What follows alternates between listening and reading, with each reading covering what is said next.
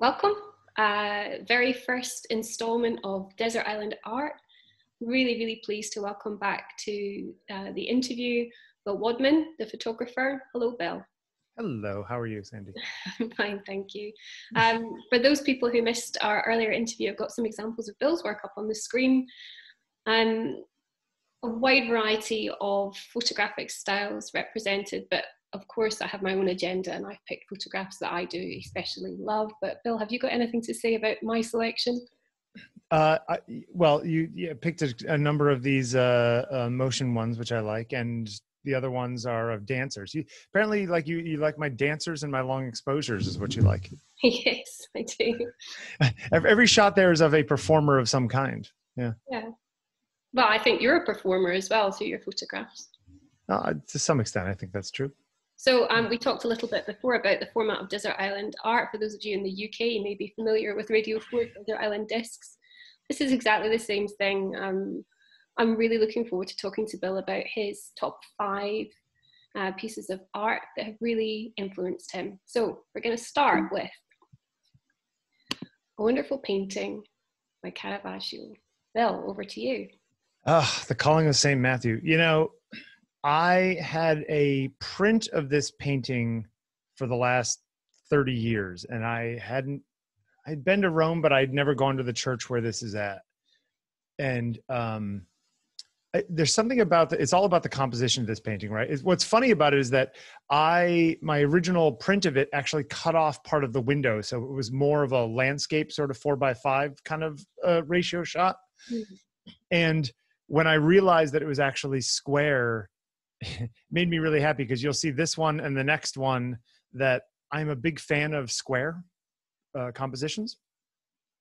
There's just something about the symmetry of the square. It just feels like you're seeing almost like a real space, just because you get as much height as you do width. But this one is all about the characters, right? This is Jesus coming in and finding St. Matthew, and everyone always points to Jesus's hand there being very much like Michelangelo's Adam's hand, reaching out to God in the Sistine ceiling. So there's all that, but really for me, it's all about this light, light coming from one side, like knocking in, hitting everyone. The chiaroscuro thing that that all these Italians did, that Caravaggio was obviously the master of. Mm. Apparently, though, when this painting was originally done, they've looked at the windows, and that there was actually a lot of light coming through the window, and he actually blocked them up and made it darker in the final version, which I think is really interesting, because you do look at it and you think, why would that window be blocked up, and why would it be so dark, and wouldn't that be adding light to the situation? But he just minimized all that. It's also interesting to me that even though the sun's coming in and it's hitting a little bit of Jesus there, like Jesus is sort of in almost complete shadow there. He's not in that shaft of light. You know what I mean? He's getting just a little bit on the side of his face, but mostly the shaft of light is coming from the top. There's just something about the sort of dance between all of the subjects. And I even like the guy who's got his back to you. It's just like, you don't see that in a painting all that often, where there's somebody who's like literally turned and you're looking at his butt to some extent, which I think is kind of cool. And of course, the one guy in the middle there who's like pointing and going, really, that guy? That's the one you want? I just like him in the middle there. I mean, when we look at your work, we can see very similar qualities of light. Would you agree? I mean, this kind of painting is... Well, this is what I'm trying to do. Yeah, this is like the the ultimate master doing his thing. I also like the fact that there's so much negative space up top. I mean, look how much, half the painting really doesn't have anybody in it. Like, everyone's down the bottom half of the painting. Mm. Which just goes to show you don't have to do tight crops of everything. You don't have to fill all the room. You can have a lot of room around somebody, and the main subjects don't have to be in the center. They could be all over the place. When you're making your photographs, do you ever deliberately allow a lot of negative space anywhere? It's not something all the time. It's not something I've noticed though. Oh, interesting. I tend to think about it all the time. I mean, what's interesting is that a lot of times I'll send stuff to art buyers and picture editors and stuff, and they'll end up cropping a picture of mine and I'll think, you messed up the whole composition there by cropping in on the person and moving them to the center or whatever. I try to leave more space, especially with like environmental portraits. I like to have a lot of space around people. Do I end up having them in the middle a lot? Yeah, sure. But I also like to not have it be all about them. I mean, even when I take portraits, I don't use long lenses, right? I don't use portrait lenses at all, ever. I'm always using wide angle lenses to sort of get a larger scene and then place the person in that. But yeah, maybe I need to do more of that. Sometimes it's really hard because you can really screw up a composition like this by just having it be a hodgepodge of people. Now, a painter, of course, is different than a photographer because he can make changes after the fact more easily than we can, assuming you're not doing some crazy composite or that kind of thing. But there is this like holistic sort of circle of guys on the left there, and Jesus is coming in with, I forget who the other character is with him, okay. But there's this whole idea that there's this group of people around a table and these two guys come in and interrupt the scene, and there's like an activity to it. It's like it really does tell the story in a way that a lot of photographs don't and a lot of paintings don't. This one is actually, it feels like this is capturing a moment, I think, this particular painting. The next one we'll get to in a minute, I feel like is capturing a moment, but is also very much sort of a state of mind, which, yeah, we can jump to the next one if you want, just for a second. So yeah, this is The Daughters of Edward Darley Boyd by John Singer Sargent, which is, honestly, if I had to choose, I think this is my favorite painting of all time.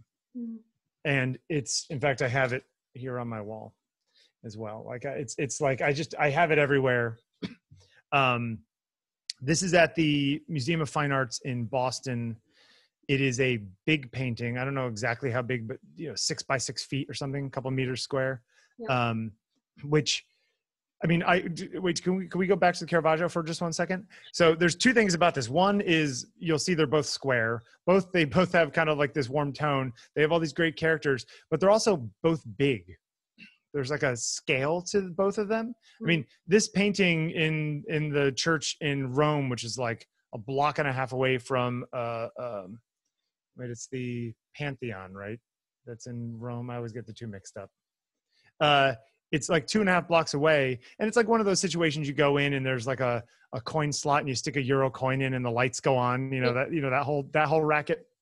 Yeah. And I just sat there with like a handful of euro coins, just plopping them in and just staring at that painting. I was just like, This is amazing.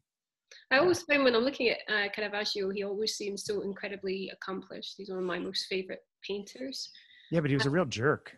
He was a jerk, I think. But also the thing that's interesting maybe about this is quite an early painting in his career. And it was one of two that were commissioned. In fact, it was commissioned in someone's will. Yep. Someone else had already done the ceiling. Yeah, it is one of the finest examples, perhaps, of illuminated faces. Totally. And what's interesting, I think, about Caravaggio in general is that while there are so many that we talk, the Bacchus painting of the kid and all the rest of them, there's certain Caravaggio paintings that you look at and you think, oh my God, it's perfect. Like you go look at this painting and you zoom in on it, you're just like, it's just lovely from soup to nuts. But there are a lot of Caravaggio paintings where the lighting doesn't work quite as well, or there's that one at the National Gallery in London where it's like the perspective is a little off. There's like a guy in the foreground and his arm's too big or something like that. I've also look it up exactly which one it is. But like some of them don't work quite as well as others. And I think this is sort of one of his masterpieces. And Caravaggio is like, one of my superheroes, There's if you were three today, yeah. If you were alive today, obviously his limitations were governed often by who was going to pay him. And the commissions at the time usually came from people within the church or within kind of royal. Royal stuff. Yeah, super rich. If he was alive now, what kinds of scenes and scenarios do you think he'd be painting? Oh God. It's, that's a good question, but at the same time, do you think that he would exist in this world this way? You know what I mean? Would he have been a painter? Of course. Yeah, but I don't know, because I feel like I mean, okay, we're gonna go deep for half a second here. Okay. I look at this kind of art, and while there is plenty of more modern art, I mean, Sargent being sort of a I don't know, like a stepping stone towards modernity, because there's a lot of sort of impressionistic things in that other painting we'll get to in a second. But I feel like in some ways, like figurative art and light usage and stuff sort of maxed out around the time of Caravaggio to me. It's just like, this is nearly perfect, right? Like, it doesn't get much better than this in the next couple hundred years, as far as like beautiful paintings of people that like feel rich and alive and that kind of stuff. So I wonder sometimes if the art that the people made at that time would even be made nowadays, or if, because the world around him was so different, he would have been an expressionist or a sculptor or a photographer, or, you know, a TikTok. Well, you know. then let's imagine Caravaggio as a photographer. Imagine he was Yeah. based into New York now. Probably Yep. really annoy you, wouldn't it? Yes. But you know, but to be fair, you know, there are thousands and thousands and thousands and thousands and tens of thousands of people who are way better at what I do than I am. So like, I have no, it's funny. While I think I do good work, I have no ego in saying that I am great at what I do, you know, because I see so many other people who are so much better than me.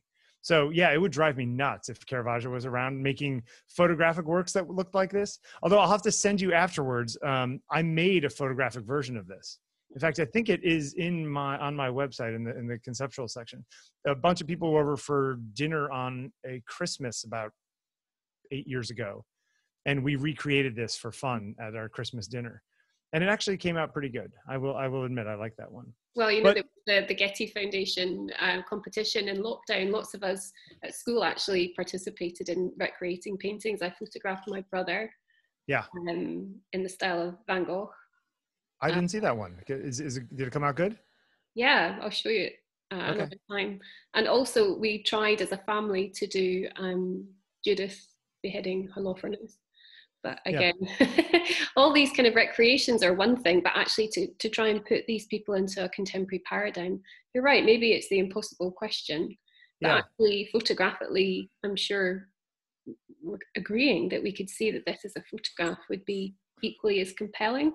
Yeah, well, what the other interesting thing about this is that, you know, this is supposed to be Jesus coming in and doing this stuff. No one was dressed like this in the year, you know, the year 26 or something, you know.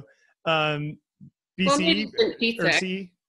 Yeah, well, yeah, exactly. But you know what I mean? Like, you know, the feathers and the caps and the silken stuff and everything. It's like, it's this weird amalgamation of, oh, it's the end of the 16th century and it's also, you know, the time of Christ, which kind of makes it kind of cool in a weird sort of, we're all in playing dress up kind of way. But yeah, it's yeah, I don't know, man. Caravaggio, what's frustrating about Caravaggio, it's definitely one of those don't meet your heroes things, because the more you read about him as a person, he was a real scoundrel, may have killed people. Like, I mean, he was a real bad time, but he made such gorgeous work that you just kind of, you can get lost in it, you know? Yep. So we're going to move on to Sargent painting. So this painting is at the MFA in Boston. I went to college in Boston.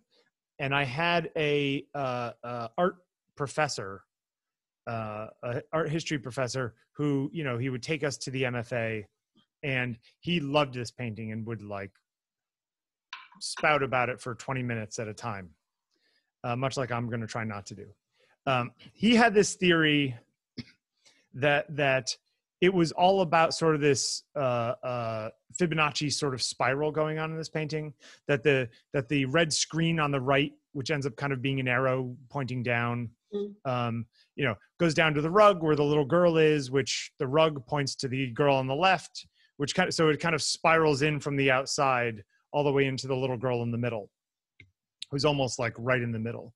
And, you know, these are 4 daughters of this, you know, rich aristocratic sort of, or, you know, American aristocratic family, and they used to travel all the time. Here's a little cute little story, is that these 2 giant vases that she's leaning against there, and the one on the right, when none of these four women ever married or had children. So they all sort of, I think there was like serious mental health stuff going on in their family, and none of them ever had families. And so when they died, the remaining people of the Sargent or of the Boyd family donated those two giant vases to the MFA. So they're next to the painting. When you go see the painting are these vases. And apparently inside there was all kinds of stuff from like 100 years of stuff getting thrown in the top of them. There's like a tennis ball from the, 1920s and that kind of stuff, all this crazy stuff. But, there's a number of things in common with this one, right? There's just the one light source, in this case, coming from the left. Mm-hmm. But you also have the character of all these different girls. I mean, the little kid on the ground, I just love the fact that all these little girls' faces are really detailed. But then you look at the doll, or you look at her dress on the left, and it's really just these like knife cuts of white paint, you know what I mean, that he's carving out. So it's like there's detail where there needs to be detail, and there isn't where there doesn't need to be. And it sort of creates this weird, like it's real people inside of impressionistic world.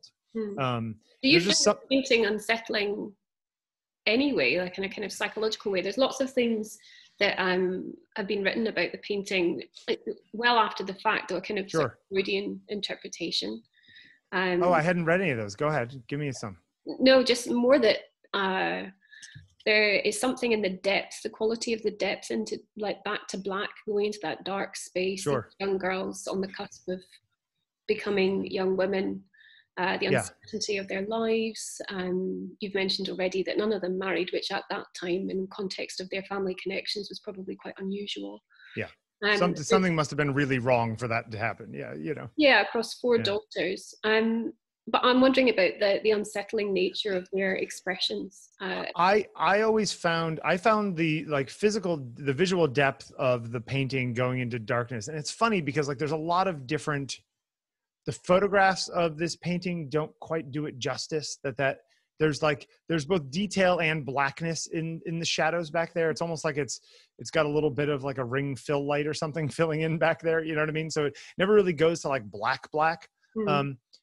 That never bothered me. But I mean, the looks on the faces, I mean, the fact that there is, the oldest one who doesn't even want to look at I'm going to betray my thing, but the oldest one who doesn't even want to look at the camera, as it were, who's just sitting there just like, I don't even want to be here. Mm-hmm. There's the one slightly older next to her who's just like, okay, I'm kind of probably 12 or 13, I'm a woman. But then you go over to the 9-year-old or whatever over on the left, and she's like right in the light. She doesn't mind being, in the lead. So I think it shows the discrepancies between all the girls, and probably the relationships between them to some extent. Mm-hmm. But no, it never bothered me. Although, there's also the mirror in the back, and everyone puts this and Las Meninas at the Prado in the same thing. In fact, a couple of years ago, my wife and I were in Spain, and we go in and I'm like staring at Las Meninas. I'm like, I really like this Velázquez painting. I was like staring at it. I was just like, God, this is so much better than I thought it would be. And this, that, and the other thing. And I'm staring at it. I'm like, why do I like this so much? And Heather goes, because it looks like the Sargent. And I was like, oh. And so I start doing a little research as we leave. And apparently at one point they actually flew this painting over to the Prado and had them up next to each other for a while because, this is an inspiration. I didn't even realize that at the time. I think this was on when this was seen first of all. I think it was seen first of all in Paris, where the girls are painted, because this is their Parisian apartment. A critic at the time wrote very publicly about Sargent's debt to Velázquez. Yeah. But I mean, there's so many little things about it that are just, I mean, the fact that, the little girl in the front is staring right into the camera, there's the mirror in the back, there's like all of these elements of it. The fact that it's square and big. I mean, these are all very similar kinds of things. So yeah, it's, do you think that there's something psychological about, I don't know, my fetish, for lack of a word, about large square paintings? Do you think that there's like something to that? Like why that makes me feel comfortable in a way? It's funny because it's like, I kind of think I'm going to start shooting square exclusively for a while. I think it's going to be my new thing. I'll get my Hasselblad out. There's just, I don't know, there's something geometrically right about it, which of course it is, it's square, but you know, when I went from a 3x2 camera, like a regular 35 millimeter SLR kind of thing, and then I went to my camera, which is more of I think it's a 4x3 ratio sensor.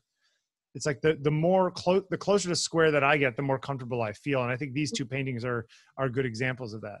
If you ask other people who are photographers, do you think that they would tend to choose 5 photographs over at least 2 paintings? No. They choose paintings. Sometimes, yeah. Yeah. I mean, I've said at the beginning, you're my first interview like this recorded, but I'm speaking later to Keith Dotson, who I've interviewed in the past. Yep. And like you, he's actually chosen Japanese woodblock prints. Oh, interesting. As well as photographs. Yeah. I have a friend who's a professor of education and philosophy at Glasgow University I'm interviewing on Tuesday. He's chosen lots of kind of, he's chosen painting, but also ancient sculpture. Sure. People have come up with all kinds of things. I think to ask anybody 5 things that have really inspired them from the vast history of art. I mean, you wrote to me and you said, this is hard. It is hard. You know, if someone asked me, I wouldn't be able to do it. Maybe I wouldn't know where to begin. Because I think once one starts to piece apart what really has profoundly affected one and what's influenced anybody over the course of their own artistic career, we also probably find that we've been influenced by different things at different points. I think it all does also come down to when so much of this stuff is the time at which you kind of discover it, right? I mean, you know, both of these paintings, the Caravaggio I probably kind of discovered in high school. My sister was living in Italy at the time. I think the Sargent, like I said, I discovered in college. So it's like they were very specific ways about themselves. Oh yeah, here we're gonna go to Irving Penn. But wait, let me just say one more thing about, you don't have to jump back to it, but I am very visually Eurocentric. It's like I can see Japanese woodblock prints and I can appreciate them for what they are. But in the same way that I'll listen to music, Indian music or something like that, and it'll do all kinds of things with scales that we don't generally do in the West, with microtones and quarter tones and all this kind of stuff.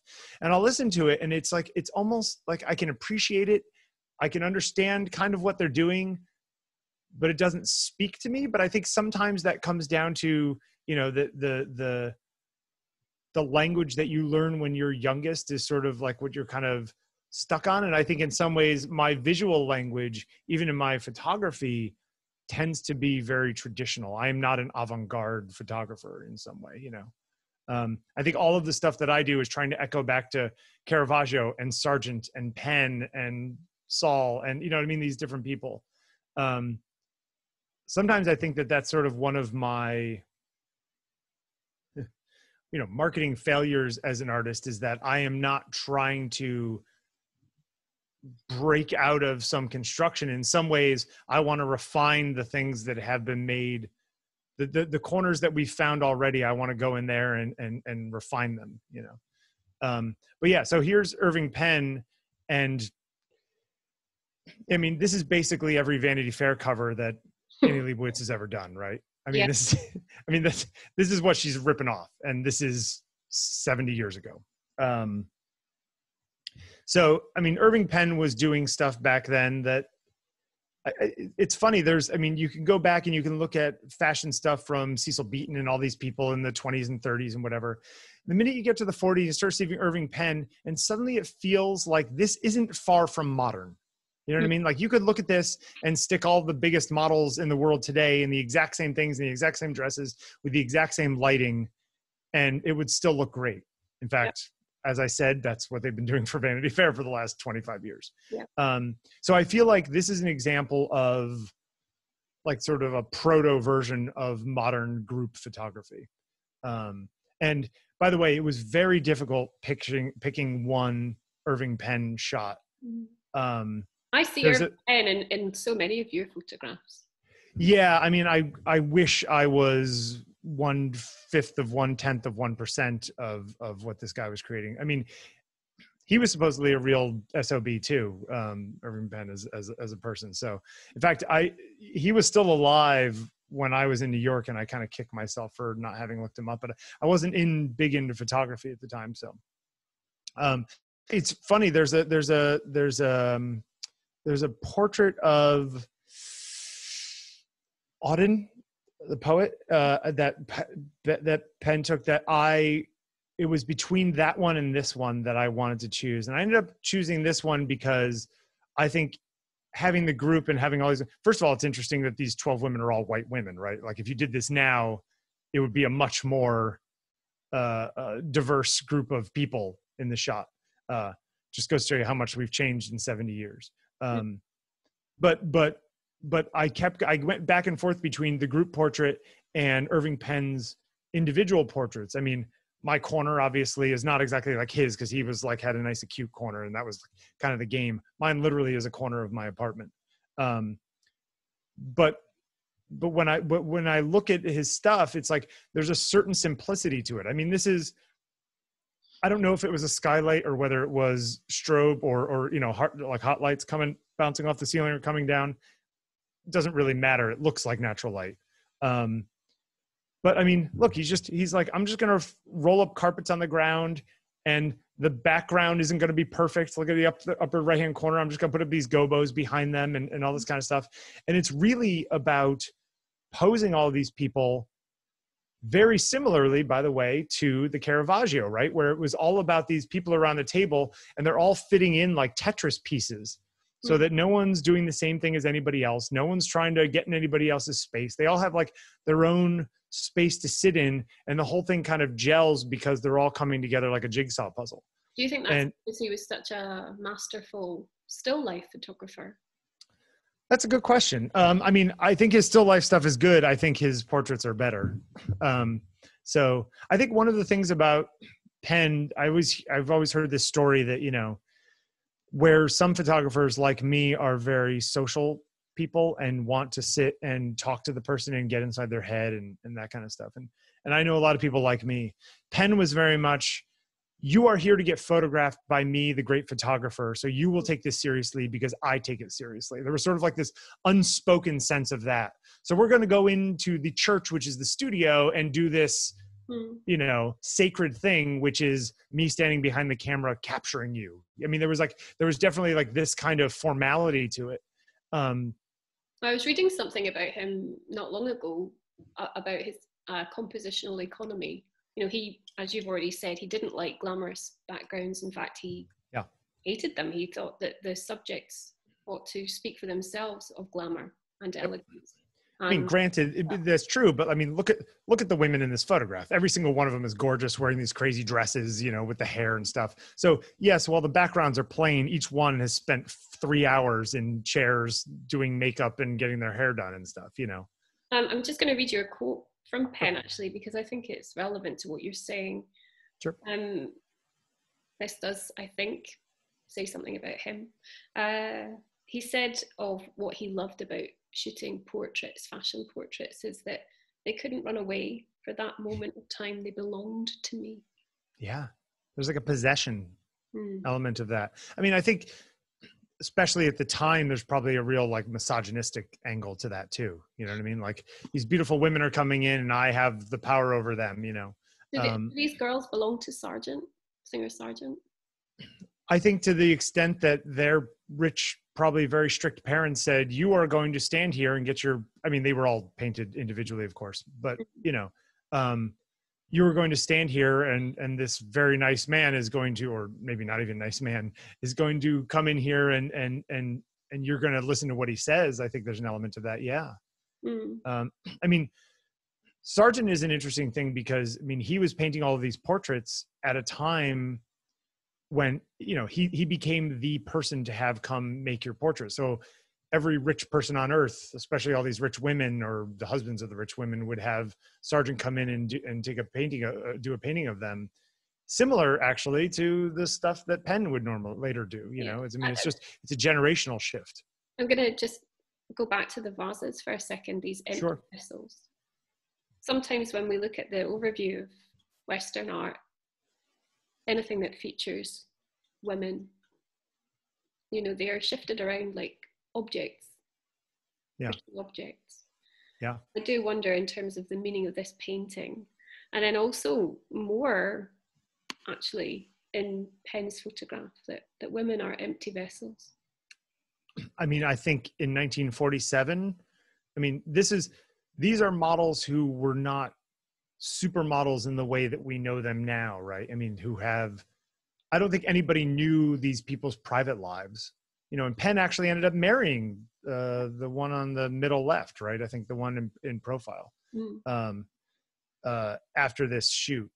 So I think that in some extent, I mean, look, you look at fashion, you look at the people on these things. I mean, they are human clothing hangers, basically. You know what I mean? Like their job is just to make the things that they're wearing look good so that people buy them. It's weird. Fashion photography is a strange thing because while I think that there is a ton of real beauty in fashion photography, there's real artistry in fashion photography. And you look at Penn, you look at Avedon, you look at all those guys back then, all the way through LaChapelle now and guys now who I'm not a huge fan of, but put that aside. I think that there is this myth that there's like this deep art in it. But the reality is that it exists only for commerce. You know what I mean? No one's taking these kinds of pictures. These pictures wouldn't exist if it weren't for the fact that they were trying to sell a $3,000 dress, you know? And so sometimes I feel like there's not, while they may feel real, I don't think that there's very little authenticity in them. And I mean, I've shot a handful of, I'm not a big fashion person. I've shot a handful of people that you literally could not take a bad picture of because they're just gorgeous, men and women.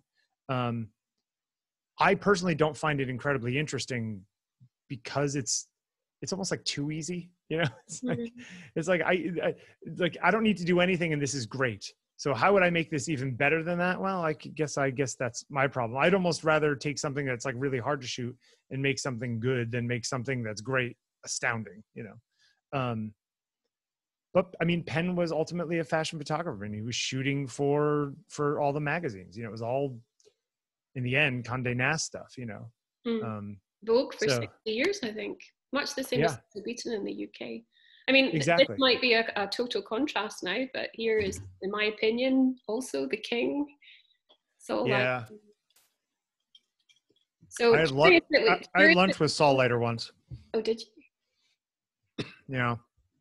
There used to be an organization, actually there still might be in New York, called the PAI. It was the Photographic Arts and Imaging. It was this group of amateur photographers who would get together once a month and have a luncheon. And they would have people come speak at the luncheon. And this guy, Randy Duchesne, called me up one day and said, "Hey, would you like to come speak at PAI?" And I was like, "Yeah, sure." So I went and spoke, and that allowed me to come back each month for the next year and like just, you know, come for the thing. And they would meet at the National Arts Club, which is this beautiful old Victorian house on Gramercy Park, and with Tiffany windows. And it was just like this ridiculous thing. But they would have this luncheon in the back, and Saul Leiter came and showed a bunch of his work. And this was 2009, maybe. And I honestly didn't know who he was at the time, just because it was before I realized who he was. And he got up there and he's showing some of his work. And, you know, Saul had this, did you see the documentary about him, the In No Great Hurry documentary? Oh, you have to watch it. It's all just interviews with him as like an old man in his studio, showing pictures and talking about his life and stuff. It's really good. It's called In No Great Hurry.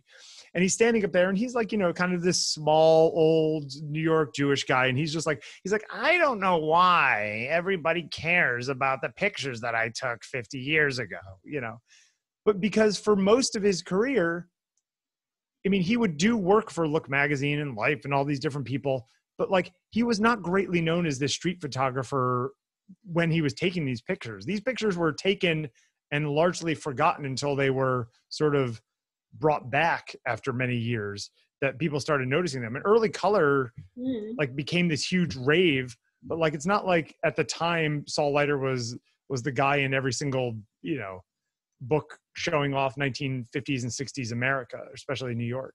So That's I think deprecating quality that was something that you're now showing. I mean, you spent the interview today, again, very much downplaying the beauty of your photographs. Thank you. But I mean, yes, I mean, I'll take that as a compliment. Yeah. I think that it's not downplaying it. I think in some ways Saul was a little different, because I think Saul wanted to be recognized, but wasn't recognized for a long time. And I think that when his recognition came late in his life, that he really didn't quite know how to handle it. You know what I mean? He was selling lots of prints at Greenberg Gallery, but he still lived in this, for probably a lot of money, but was still living in this tiny little apartment, you know, in the Lower East Side.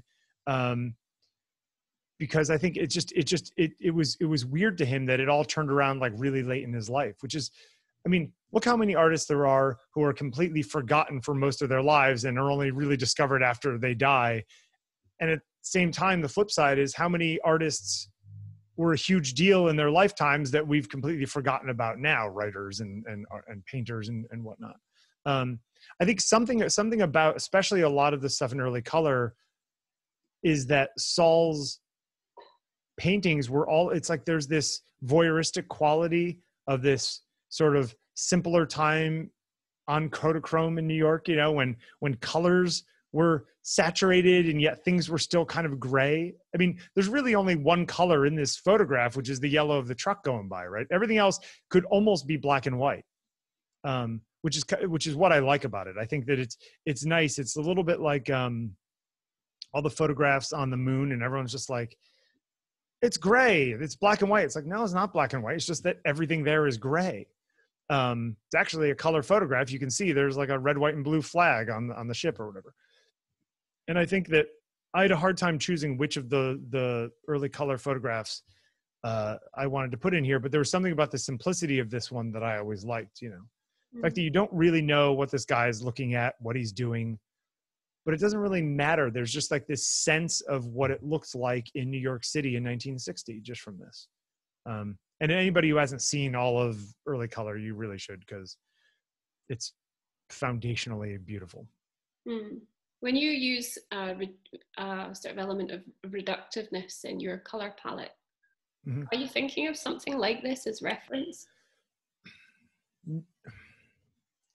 No. I mean, usually when you like to point out my color choices in my photographs. I remember that from last time, but I don't really think about color consciously as much as I probably should. I'm more thinking about the shape of the person, mostly because they're portraits, or their expression that they're giving me at any particular time. I know I'm annoying, but can we just look at the color for a second? This is the person saying he's not consciously thinking about color. I'm not. Hey, look, one of those is black and white. What kind of crazy person are you? Then I'm doing it unconsciously, honestly. Like I always like the red motion picture, the one of Iran in the red, but that was a happy accident because she happened to bring a red thing. All the rest of them I shot with sort of a nude tone, like the one on the left.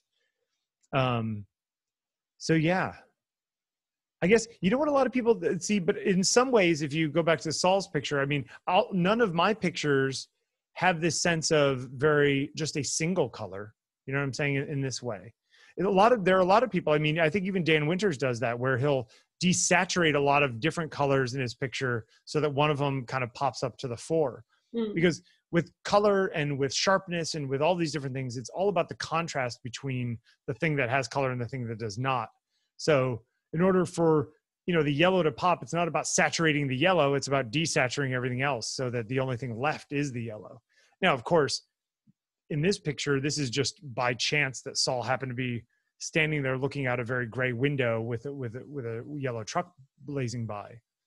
It's also interesting, this one, for me, because I am not generally a fan of street photography. I mean, I think it's really beautiful sometimes, and I think some of them are exquisite. But to me, it's more like, I know, I have another one. But see, but in some ways, I don't think this one, while it is street photography, you could also have created this one. Actually, he did. I know. Yeah. Well, there's rumors that he did. Is there actual proof that he did? The man holding the painting is a friend of his. So he went to Meudon, there you go. Which is, for anyone ever looking at Meudon, where it is and what it is, it's always described as a quiet French Parisian suburb. And so I went when I was in Paris a few years ago. I went to this street, took this picture over again. I'd love to see that. Yeah. And yeah, he took his friend back with him because he hoped to somehow look at the composition, to create echoes in the composition with the train, the shapes. Well, honestly, I mean, it's funny because there was a BBC documentary about photography that they used this picture as like the example in the first episode of the first scene. Yeah. One of the most brilliant documentaries ever about Genius of Photography. Genius of Photography. Yeah, which is really good. But the thing about this photograph is that it's not, I mean, the location is great, but mostly it's about the elements that are transient, right? It's take out the train and it's nothing. Take out the guy in the front and it's nothing. It really requires all of these people being there. I still like the woman with the shawl over her shoulder to the left of the guy with the painting.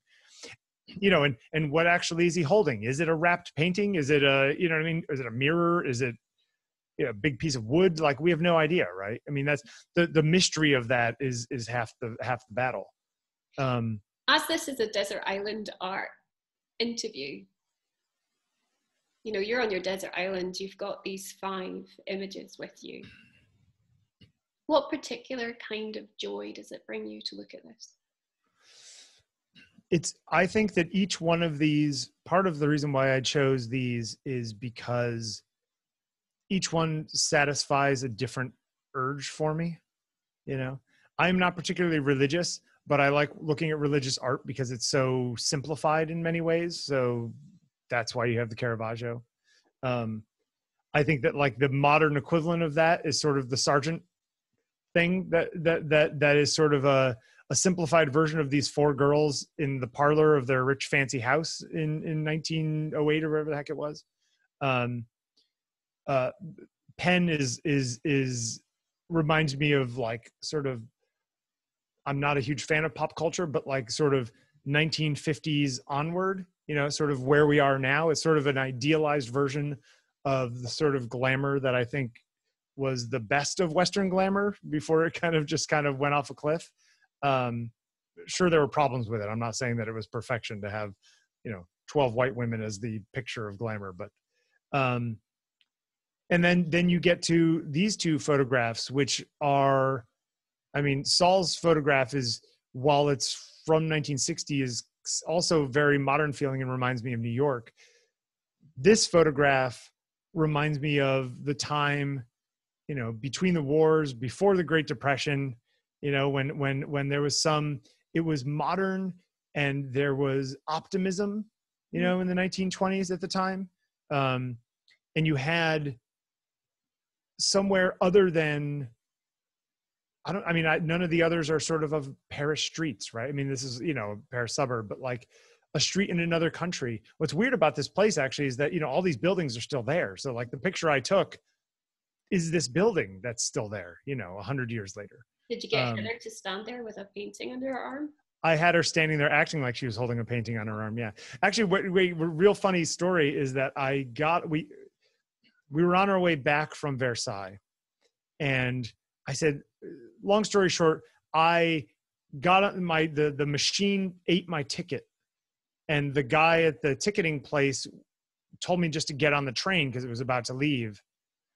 And when I got on the train, the ticketing people who were checking tickets were coming through. And even though I paid and slid the thing through, it didn't pop up so I could grab it. So I had a receipt. And so I was hiding from the train ticket people so they wouldn't give me a 50 euro ticket or whatever it is. Even though I had paid. It's a longer story because it screwed us 2 days before. But the first place we could get off was Meudon, which is where I wanted to get off anyway. And we got off and I said, I think I found the place where this photograph was taken, because I saw the rail line and the whole thing, and I went on Google Maps and I kind of put a mark on it. So we're walking around the little town squares, and I went down one street like 2 blocks over that it turns out was the wrong place. And I was like, no, that doesn't look right. And I turn around and there's this old guy walking down the street, and I don't speak French. I was like, excuse me, do you speak English? And he's like, no, he probably did, but he was, being an old Frenchman. And I showed him this picture. I like held it up on my phone, and he goes, like that, like turn around, take a left, go to the right. And we did. And that's where it was, I mean, I can't imagine that many people in 2017 or whatever, 2015 are going here to go to recreate a Kertesz photo from 1928. But yeah, it was, so I like found this place in the suburbs, but there's like, so when I go here, I also think about the fact that I've been there. And when I see the Sargent painting, I think about the fact that I've sat and stared at that painting for a bunch of times and looked at those vases. And you know what I mean? There's like a memory. It's like a memory game a little bit. Kind of reminds me of the things that I love about my life. New York, traveling in Europe, being in Boston, looking at that painting. I mean, these are like the things that I think about when I'm trying to think about reasons to be happy. So. Well, what better reason to have these particular images with you on your desert island, Bill Wadman. Thank you very much for joining us. Thank you. Very, very interesting session with the first ever installment of Desert Island Art. Thank you.